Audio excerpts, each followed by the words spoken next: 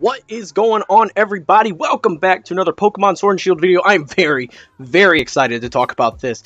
This video is going to go up a day late because if you follow my Twitter, you'll understand why I didn't upload the day that all this information came out. I'm planning on scheduling a premiere thing, so the video will just go live while I'm at work tomorrow morning, which will be today for whoever's watching this is the first day it comes out. But I'm very excited. I got off work. It was a scorcher. I just showered. I'm going to make a G Fuel real quick, and we're going to talk about this information because I am so excited. I've been waiting so long for this. Alright, guys. We are talking about the Pokemon Sword and Shield DLC pack. We got more information on it today. The trailer actually came out while I was at work today, so I haven't even seen the trailer yet.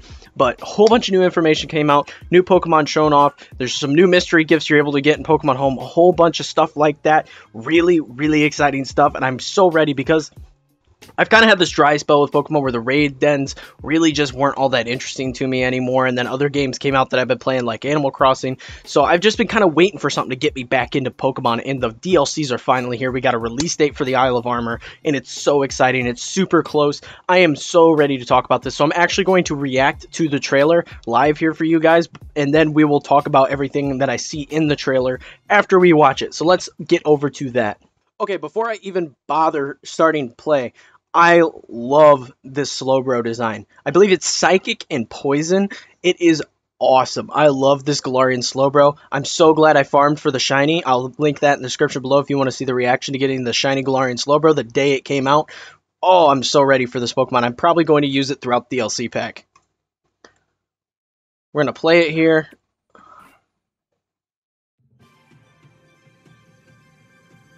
This is super cool. I love that both of... I'm going to pause it real quick.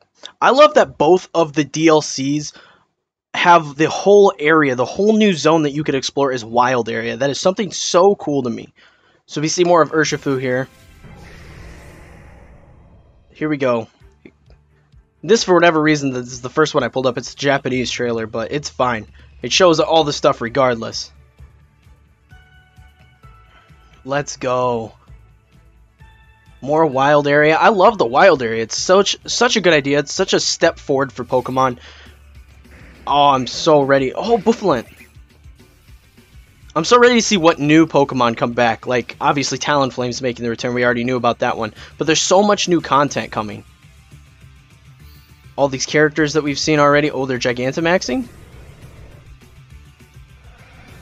There's the Gigantamax forms. Oh, they look so good! They look so good. There's Urshifu. Or, that's Cubfu, duh, excuse me. Look at him go. Oh, this looks so good. I'm so excited for this. This is beyond awesome that we're finally getting this. Because I was worried it got delayed because of the COVID stuff. Here's the evolution. If I'm remembering correctly, the evolution is based on which of those towers you take on. They showed those two towers there just a second ago. I'll rewind it here. Hold on. Let's see. We'll go back. There they are. They show these two towers here. Awesome stuff. Yes. And here's the evolution.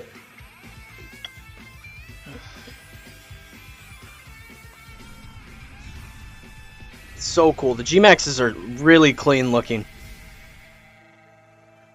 And here's some Crown Tundra stuff. I'm really excited for the Crown Tundra. Because that one seems to have more of the exploration aspect to it. Where the Isle of Armor seems more battle-y. Oh, this is going to be the Regis, isn't it? Oh, man. New Regis. I guarantee, I want to know, I want confirmation that we get some new Regis. Because we had that fan art. Well, not the fan art. We had the art in the original announcement trailer for the expansion. Oh, these are those new raid dens. The cooperative raid dens. These look awesome. These are going to be really tough. Oh, that's the Reggie. But I'm assuming from what we got with the Mewtwo raid event that happened a little while back, that the raid dens with the legendaries in the Crown Tundra DLC are going to be very similar to the difficulty level that was the Mewtwo raids. Oh, man. These are sick. Oh, there's the birds. I think Zapdos is my favorite of the new birds, although Moltres is pretty sick too. These look so good. Oh, there's the Gmax starters. This all is just super, super exciting. Oh, wait, new Pokemon challenges? New Pokemon League challenges? That's awesome. Yes. And then it's going to show the release date. The release date, excuse me, is June 17th. So that is super close. It's 2 weeks out. Sadly, it's 2 days before Last of Us Part 2, which I'm also going to be getting. So very exciting couple of days for me. But this is really awesome stuff. And of course, as always, there will be more guides for this stuff here on the channel. So I'm going to bring this back to just me, and we'll talk about this a little bit. Well, actually, I'm going to leave it right here, and we're just going to kind of look through. Again, I'm in love with this design. I can't wait to see what Slowking looks like, but all of this stuff looks so good. Obviously, we got the new wild area stuff here, showing off some of the returning Pokemon here. Really awesome stuff. I'm so beyond excited for this. There's the Gigantamax forms. These look so good. These look so good. As well as the Gigantamax forms for Venusaur and Blastoise. Those look phenomenal as well. Here's some more Crown Tundra stuff.